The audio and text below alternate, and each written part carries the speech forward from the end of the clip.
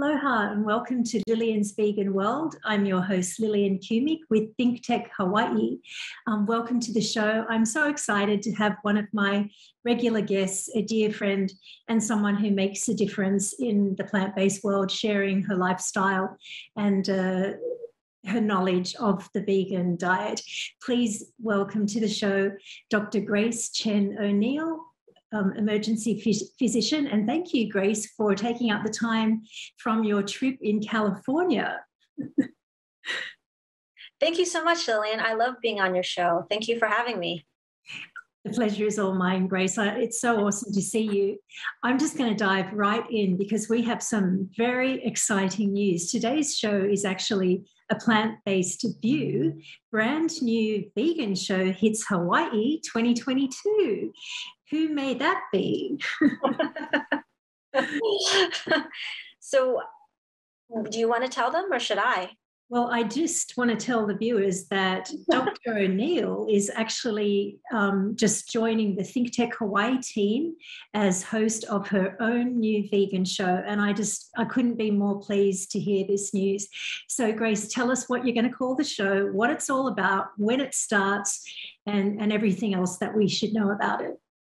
So the show is going to be called Healthy Planet, and it's going to be about, it's a vegan-based show, but it's about different things that vegan people and most everyone in the world should be concerned about: our environment, compassion for animals, and also just eating well so we don't get chronic diseases, or the prevention of chronic disease. So those are the main things that the show is going to be based on. I'm planning on having, different people that I would like to interview would be people who are medical specialists, also other people who might be specialists in taking care of animals and conservation. Also, the normal stuff like, vegan cooking and, also environmental activism too on the show. So different topics, things that, everybody should really care about because we need to make sure our planet is healthy for the future. That's basically the gist of it. Awesome. That's very exciting. I love that you're going to host your own show with ThinkTech because, as you know, ThinkTech Hawaii clearly have just amazing hosts that are professionals in their field, who share a passion for sharing their knowledge about, things that mean a lot to them and that, help the community at the same time. So I think bringing your amazing, background as a doctor and your medical, professional medical advice and tips on how to live a healthy vegan lifestyle is going to be amazing. So I do look forward to that, Grace, and I wish you all the luck in the world. You're going to love working with the ThinkTech Hawaii team. Yeah, it's already been amazing so far, just working with you and ThinkTech Hawaii. I'm sure it's going to be amazing. All right, let's get into it, Dr. O'Neil. So just a few questions that I know people want to know and want to ask, especially someone like you. What do you say to people who claim they could never go vegan because they love the taste of meat? Well, fortunately, these days we have so many alternatives. I've seen the craziest stuff in the shopping in the shopping supermarkets these days. I went to Foodland, I think Foodland Farms, the new one in Kahala the other week, and there's this new seafood brand that they had in there, and it's shrimp. They kind of make the taste of the kombu, the seaweed, and they put it in the kind of like a shrimp sort of, I guess a shrimp look to it. And so it kind of looks and tastes like real shrimp because of the seaweed taste. So they're just doing amazing things, even with something like that. And they have, all this new stuff with Gardein, like the Gardein chicken, the Gardein fish strips. My husband likes those because he's not completely vegan. He likes the fish strips, and also Beyond an Impossible Burger. It's all over. I mean, now, I'm on the mainland right now, and I've seen all these new fast food joints, and they're opening up. And some of them have their own original burgers, but other people have just used Beyond and Impossible Burger and made them into burgers. So it's really amazing what people have been doing. And, for me, obviously I haven't had meat in a very long time, but for me, it tastes like meat to me. It's really amazing. And then when you bite into it, it kind of looks like meat even because they use the beets to color the inside so it looks like it's bleeding. So, for people who are craving that taste, but they don't want to make such an impact on the environment, as animal agriculture makes a huge impact on the environment, this is an option for you. So, and it's also, even though it's not completely the healthiest to be consuming these processed foods, it's still better than many animal products because it does not have cholesterol. Because the problem with all animal products is animal products contain cholesterol, whereas plant foods do not. So if anything is made from a plant, it doesn't have cholesterol. So you're actually improving your cholesterol by avoiding animal products. Mm-hmm. That's an interesting thing you say, because I get asked all the time about whether I think vegan processed foods or these plant-based burgers and stuff that's starting to come out in fast food restaurants that are plant-based. I get asked a lot if I actually eat that sort of food, and whether I think it's a healthier alternative for animal-based food instead. So my answer personally would be exactly what you said in a nutshell, Dr. O'Neil, that it's a great option. Nobody is telling you that you should eat, plant-based burgers and, fries that are obviously plant-based every day. All of these are options and much better, I must say, for the health of your health, the planet, and of course the animals. To me, it's almost like a no-brainer. Why would you, if it tastes similar to what you're getting with the animals and you don't have to harm the animals, why would you choose the animal foods? You get cholesterol in those foods anyway. And not only that, you're increasing your risk of cancer with a lot of, especially the red meats. So, mm-hmm. So when you let's talk about what you do, Dr. O'Neil. You're an emergency physician, is that correct? Correct. Mm-hmm. Okay. May I ask what kind of cases, patients you get coming in? Are you seeing patients who, let's say, have heart attacks? And if so, what are their ages? And what do you think most of these heart attacks are stemming from? Does it have anything to do with diet and lifestyle? Heart attacks, most of them have everything to do with lifestyle. They're all about lifestyle, and it's usually the only factor. Either people who smoke, they can get heart attacks especially early. I've seen people who are smoking get heart attacks in their 30s.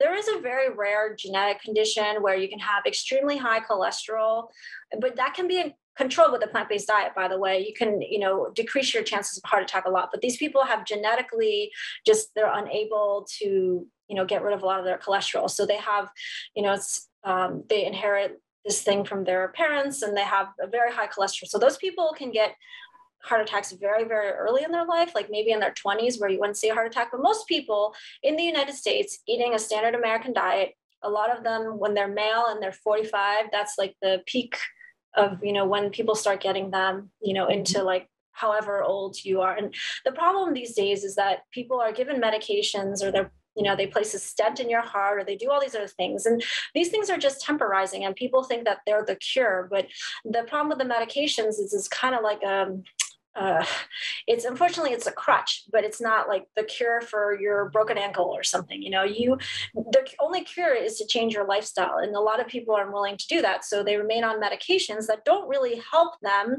because it just kind of, it's sort of like a Band-Aid. It doesn't make the problem go away. It's kind of just maintaining status quo. So they're not really going to improve their situation until they change their lifestyle. So a lot of the problem is that people are addicted to processed foods, and also animal products. And animal products, like I said, are very high in cholesterol, most of them. So, when you're taking that into your body, that's clogging your arteries, just like, and also they're very high in fat. So, it's like if you were going to put, have you ever had when I first moved to my house in Hawaii, we had two chefs that were living before us. in the house. And what happened was that at one point we had just moved in, and the whole entire plumbing in the downstairs bathroom started clogging and overflowing. I had to call like an emergency plumber. My husband was gone. Then it was a big mess. I thought it was sewage. It smelled so bad. But when the plumber got there, he said it was all the fat like that people had poured down the drain. So that's the same thing you're doing to your arteries when you're eating a lot of fat. It clogs them, and doesn't let the blood flow well. And so it just takes a matter of like just having one of those plaques that's like a little clot, and then it ruptures, and then it goes into the heart, the arteries of the heart, and then it clogs them, and that's when you get a heart attack. So, all these things, these medications, the stents, they're just temporizing. It's not a cure for the problem. The only cure is really changing your lifestyle, getting rid of the animal foods, getting rid of a high-fat diet. Also, the other things, you really have to stop smoking. And, other things that can be helpful is exercising, decreasing your stress, things like that. But, heart attacks are very, very common. The older you get, if you have all those problems like high blood pressure, high cholesterol, actually all the risk factors for COVID, you are very, very prone to get a heart attack. What do you say to people who come up with answers such as it's genetics? My parents, I got my body from my parents, from my grandparents, from my aunt, from my aunt. Well, how much does genetics play, honestly, in the health of your body? So genetics does play a little bit of a role, but unfortunately, it doesn't take. I mean, or fortunately, really, that it doesn't take the majority of the role. I would say it's like 99% lifestyle, 1% genetics, because, like I said, there's those people who are born with an extremely high cholesterol, and those people, that's probably like very, very few of them actually in the world. So most people, it's really their lifestyle choices. So if they made different lifestyle choices, they ate differently, they wouldn't be having these problems. And that's the truth of it, because a lot of people reverse their disease. Like, Caldwell Esselstyn, he had those group of people, they reversed their disease by, eating differently, changing their lifestyle, eating vegan, trying not to eat fat. The same with Dean Ornish, he had people go through the lifestyle program where there's 4 components, exercise, stress relief, nutrition, and just kind of having social interactions was the 4th one. So, if you change your lifestyle, you can really make a big difference. And by you saying that I am fated to have this kind of situation for the rest of my life where I'm just going to keep on having heart attacks, then you have no control of the situation. It's really depressing. But if you can say, well, if I eat differently, if I exercise, if I try to decrease my stress level, maybe I won't get a heart attack like my dad did when he was 50, so that's hope for you. It's wonderful. It's like, you have a whole new vantage point on what your life could be. So, I mean, it's really sad if you want to believe that that's your genetic fate. So are you saying that vegans are going to have a much lower chance of things like getting a heart attack, high cholesterol? Can vegans have high cholesterol? And if so, what are we doing wrong? So vegans do, for the most part, have a much lower chance of a heart attack. So there's a couple of important components, like some vegans, they might not get enough omega-3s. So you can get them from flax seeds, chia seeds, your leafy greens, things like that. Also, some nuts are really high, like walnuts are high in omega-3s. So that's important. And then another thing is that some vegans are junk food vegans. So if you're a junk food vegan and all you eat all day is an Impossible Burger, Beyond Burger, and then you're just having like Coca-Cola and Oreos, those are vegan too. So, you can't be a junk food vegan because sometimes it's funny because I've met people, there used to be this thing we had with Vegetarian Society, it was called Imagine a Vegan World. And I met some older guys and in the group, and they were kind of not really major junk food vegans. Like they would eat healthy food sometimes, but they weren't super healthy vegans that just would eat salad and really watch what they ate and make sure it was healthy, because there's certain people who are more like those healthy trying to be really healthy vegans, right? So, but they said that, one of the guys, he told me, he said, well, if I wasn't vegan, I would probably have so many problems, but he didn't have really any medical problems. He was like 60 or 70 already, but he looked great. And the only thing he did was that he was vegan. It wasn't like he was exercising every day and everything. So I do think just not taking in that extra cholesterol makes a huge difference, and also lowers your risk of cancer by not taking whey protein and dairy. Dairy is really, really fatty, and people don't realize how fatty dairy is. But I mean, if you're replacing that with like all the fake cheeses they have, that's not ideal either. So, there's definitely, just because you're vegan doesn't mean you're exempt from having a problem, but it is protective. I feel like it's definitely protective. Thank you for clearing that up, Dr. O'Neil. We are going to take a short break and be back with more of Dr. O'Neil, who is the host of her new show. And you haven't told us the name of your new show. Oh, I thought I did. It's called Healthy Planet. Healthy Planet. I love it. Debuting with ThinkTech Hawaii in January. Stay tuned. We'll be back right after these messages.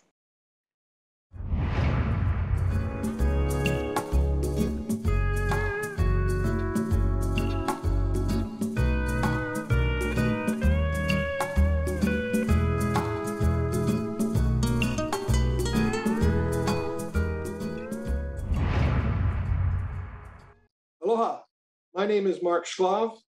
I am the host of ThinkTech Hawaii's Law Across the Sea program.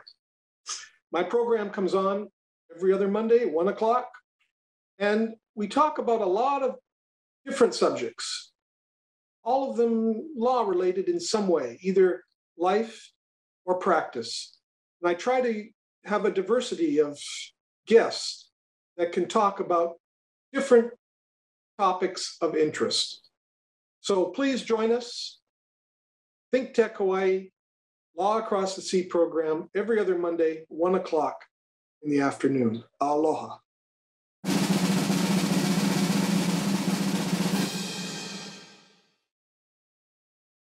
Aloha and welcome back to Lillian's Vegan World. I'm your host, Lillian Cumic with ThinkTech Hawaii. Today's show is a plant-based view with Dr. Grace Chen O'Neil, and she is going to be the host of her new show, Healthy Planet, debuting in January. Welcome back to the show, Dr. O'Neil. Thank you. I'm so excited for you. Dr. O'Neil, before we go any further, I do want to again mention to the viewers, my second book, Tasting Hawaii, Vegan Style, has just come out a few weeks ago in Hawaii, November 2021. You can pick up a copy directly from the publisher, mutualpublishing.com. You can also get information about where both my books are available, Hawaii, A Vegan Paradise, and Tasting Hawaii, Vegan Style.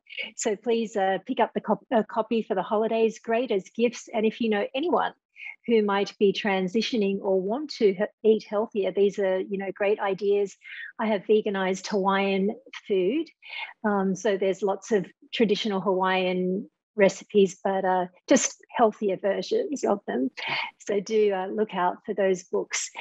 Grace, let's get back into our conversation about the plant-based diet and vegan lifestyle. So lifestyle choice is definitely a banger when we think about changing our health or, getting back, regaining our health. So just give us some tips, something we can do now. Say you're talking to someone who is on a regular meat-eating standard American diet. They say to you, doctor, what do I need to do tomorrow after I wake up to become healthier?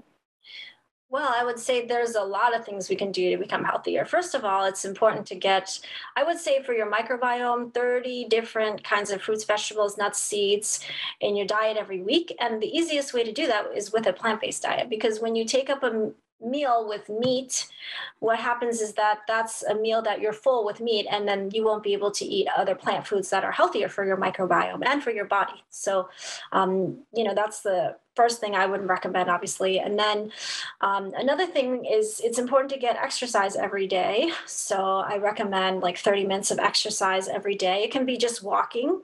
If you're not used to exercise, if you can exercise more, that's even more ideal. And then if you don't have time to exercise or you feel like you're overwhelmed, try to park far away and walk farther to get to where you work, or you could also try to commute, like ride a bicycle or something, although I know it's a little dangerous in Honolulu.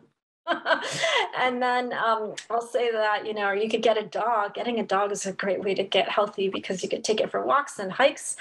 And I think it's great for stress relief too. So another thing would be stress relief. So people do stress relief different ways. You could try exercising is great for stress relief. Yoga, meditation is great for stress relief. And sometimes it's important because I know with me, I have all these thoughts going through my mind all the time. And so meditation is important because you calm your mind. And the more you do it, the more you feel like your mind is clear of these thoughts. But it does take a lot of effort to get to the point where your mind can be clear of a lot of these thoughts that might be running through your head.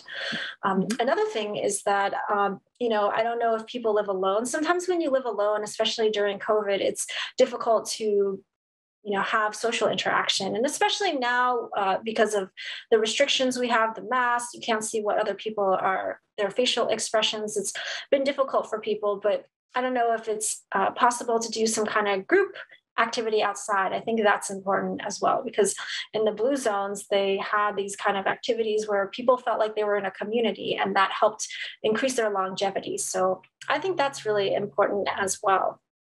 And even if you do have a family, even if it's eating together, dinner every day, and even if you're not eating the same thing, suppose you want to eat vegan and your husband doesn't or something, just sitting at the table and talking to each other and spending time together.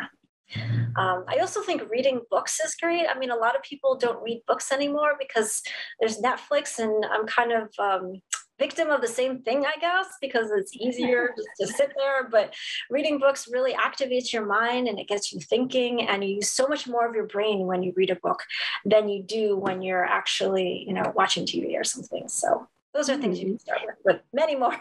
Yeah, no, great tips. I agree about the reading thing, and I have to admit, I fall down that rabbit hole as well, and just turn on Netflix for that quick fix, and grab a glass of wine. But definitely, even if you can't get into a book, because I myself have found that I'm struggling concentrating sometimes, just when there's too much going on.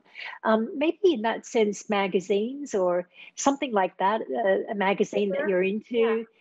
I subscribe to a lot of plant-based magazines just to find out what's going on in that world, and what people are doing to share the knowledge of the plant-based diet. And they're just little tidbits. Articles are kind of short and easy to read. So definitely following your passion, I think, is something that's very useful if you're trying to de-stress and at the same time learn something, because honestly, the stuff that I watch on TV, I don't really get much out of it. Although entertaining. Yeah. I mean, a lot of it is sort of violent content these days too. I mean, it's sort of sad, but a lot of the shows, because it attracts attention. I mean, I think Squid Games is really popular now, but it's I started watching it. I couldn't even finish it because I thought it was kind of violent for me. I felt really bad for the guy. Right. So I don't know. I mean, I think also a thing I forgot to mention that's really important actually is getting out into nature, because I think right now we're so disconnected. And that's partly why I want to call my show Healthy Planet, because I think we're not getting out into nature enough, and we're not connected enough with, animals, the plants. And it's just, we live a different lifestyle. It's a very modern lifestyle, and there's a lot of conveniences, but we pay a price for that too. Isn't it interesting? Nature is free for all. You might be able to afford, that beach house, in front of Waikiki or in Kailua, but honestly, anyone can get out there and enjoy nature, enjoy the same beautiful views that people pay a lot of money to actually stare and look out from the comfort of their own home. But in all honesty, when you get out there and you're doing that and it is free, I think you become more aware of how lucky you are to be here on this planet, regardless of the weather. I mean, you can be in the coldest, country in the world during winter, and look at how gorgeous it is. Get out, put on something warm, get out, look at that snow, take it all in, and get back in and have a nice, hot green tea or a nice, dairy-free hot chocolate. I mean, there is definitely something to be said about finding ways to live life in a healthier and happier way. And I think one thing for me personally, since going vegan about 16 years ago it's been, one thing that I have to say is I just become more and more, every year, more and more aware of why I'm here, why I'm doing what I'm doing, why I'm so happy that I'm not contributing to, animal terror and horrible, things that go on. People shouldn't be blinded by, what they're eating now. It's time for everyone to face the fact, people that are still consuming animal products, that it's a really, really horrific thing that goes on. And it's so unnecessary given where we are. There's so many, amazing things you can eat and enjoy on a plant-based diet. So anyone who's watching this, I say, get out there, go online, whether it's online, check out some, recipes, see what other people are eating, find someone on social media that you like to follow, Dr. O'Neil's show, Healthy Planet, from January, debuting on ThinkTech Hawaii, and get ideas on how to live life healthily.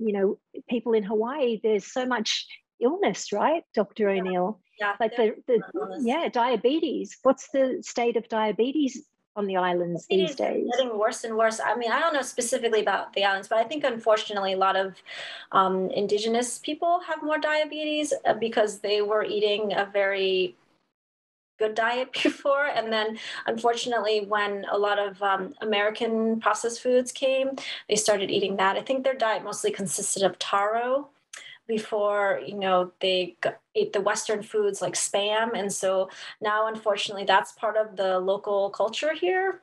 And there's a lot of Spam. And so that is extremely unhealthy. It's processed. It's, basically processed meats cause cancer. The WHO already said it was on the cover of Time magazine, but people are still eating it. It just baffles me. I can't understand why. It's staring them right in the face and they know it's unhealthy, but they continue to eat like that. I mean, eating habits are definitely hard to break. And I think that's part of the reason why you need some sort of support system, whether you buddy up with someone who has the same goals. I mean, we're heading into the new year. Everyone is starting to make New Year resolutions. So this is really an excellent time to get pen to paper and say, I commit to living a healthier lifestyle. Come January 1st, or don't wait for January 1st, start tomorrow. Yeah. I am going to eat healthier. I'm going to eat plant-based at least once a day. If you're not plant-based, you're not there. It is going to take time. And, moderation over deprivation. Don't start a plant-based diet, in the next 5 minutes and expect it to be successful. You really need to set yourself up for success and set goals that are sustainable, that are realistic. Nobody's telling you to live on a 1,000 calorie a day diet by any means. If you look at myself and Dr. O'Neil and look at what we eat, if you follow us on our blogs or web pages, you'll see that we actually eat quite a lot. I think people are kind of surprised when they see how much I eat. And I'm like, well, yes, but it's the content. It's what I am eating in comparison to what you're eating that makes it okay for me to eat large amounts. And I think that's another misconception about the plant-based diet, that vegans don't eat much, because I always complain. I hate to say it, when I eat vegan dishes in restaurants, it's never enough. The portions are just never big enough. I always feel like I have to order 2 things. Yeah, so, if it's a non-vegan restaurant, that's a lot of times the way I feel. If it's a really good chef, though, it usually isn't like that. But for a chef that might not be as experienced, and especially not experienced with vegan food, that definitely is the situation a lot of times. Mm-hmm. Well, Dr. O'Neil, it's been a pleasure having you on the show. Please say something to the viewers as we bid farewell today. Thank you guys so much for tuning in, and I hope to see you on January 6th for my first show with Healthy Planet, and looking forward to 2022. Thank you. And to my viewers, today has been the last Lillian episode of Lillian's Vegan World. I thank you so much to ThinkTech and the team there, and to Jay Fidel. Aloha, and I'll see you somewhere on the islands. Stay safe and happy.